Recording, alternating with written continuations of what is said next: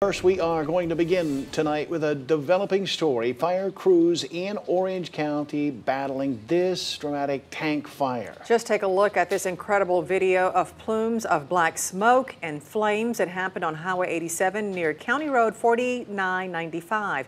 That's close to the Newton County line. Let's go straight out to reporter Royden Ogletree. Royden, what did you see? Kevin and Erica, I'm out here on Highway 87, like you said, near County Road 4995, where a massive tank fire has just broken out earlier this afternoon.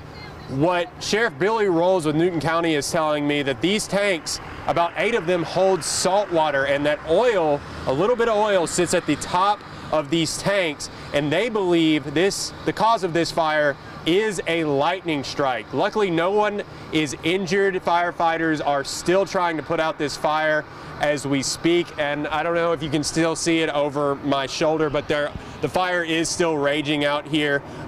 It looks like a ton of land has been destroyed so far, but again, Sheriff Billy Rolls wanted to reiterate that luckily no one is injured. The owners of this land have been made aware that this has happened. They're on their way out here right now.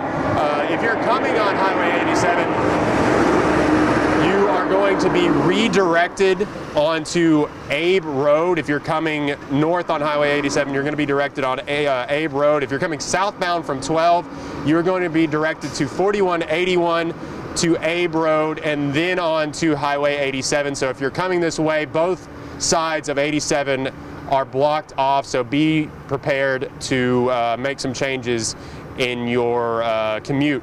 So right now, the fire is still raging. Sheriff Billy Rolls tells me they're going to be out here for a very long time. Hopefully they can get this fire out. But for right now, live in Orange, Royden Ogletree, 12 News.